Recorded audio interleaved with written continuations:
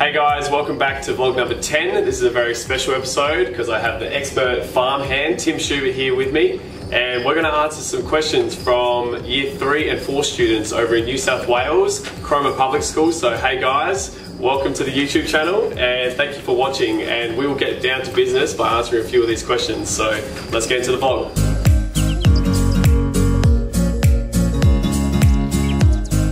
Okay, firstly I'd like to thank Susan for organising all these school letters, and the kids, we really appreciate it here at Schubugs. It's really cool to see how many kids enjoy our YouTube channel, and the reason why these school kids actually watch our YouTube channel is because there's a program, and it's part of the school curriculum over in New South Wales, to learn about the sustainability of food and where their food comes from, and the program is called Paddock to Plate, and we're really excited to show some of the questions here from the kids today. So let's do it.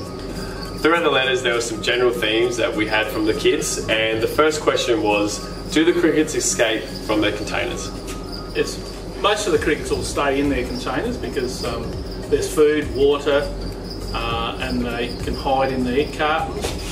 We get the occasional one that jumps out, but yeah, we just catch them and put them back in the tubs. Another very popular question that we got from the kids was, when did we start farming crickets? So a little over 12 months ago, I started farming crickets in Adelaide, just in my garage. And earlier in the YouTube channel, you can actually go back and watch videos, I think 1, 2, 3, and maybe even 4. They're all down in Adelaide. And around about 6 months ago, we brought all the crickets up onto the Riverland, which is my hometown, where Dad lives now. And he's been taking on the cricket farming ever since then. Hence why we have all the shipping containers, because we couldn't have this in Adelaide. The next question that we have is, do you eat your dead crickets? No, we don't eat our dead crickets, but Zachary being an athlete, he's actually been eating them overseas and stuff like that. And in the future we hope to eat them, but not at this stage. One of my favourite questions that we got from the kids was, how long do the crickets live for? And when we first started cricket farming, we googled to see how long the lifespan of a cricket is, and Google told us that it was only 90 days. But in recent times we found something a bit different. We have them here at 6 months old at the moment. So that's almost double of what Google told us.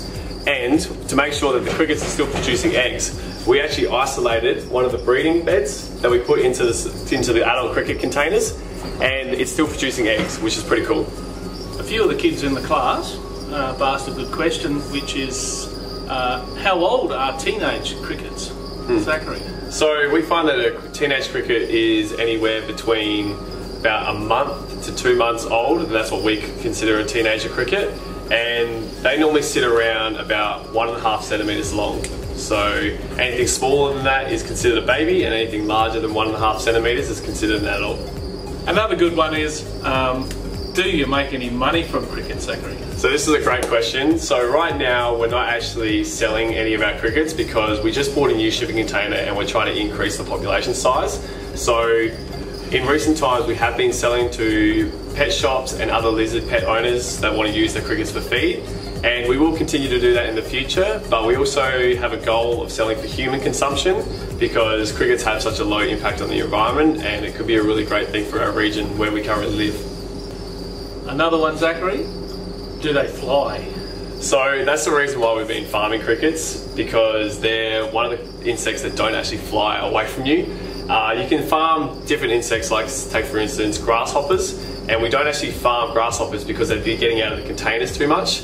So for crickets, if they were flying, they'd be flying all over the container, so we're very lucky that they just stay in their boxes and don't move. And the last question from the kids is, do these crickets make a sound? So if we listen very carefully, the crickets are making almost a chirping noise, and only the males make this noise, and they start making this noise at 2 to 2.5 months old, and that's the way that we tell that the crickets are ready to start breeding, and that's when we put the breeding soil into the adult containers.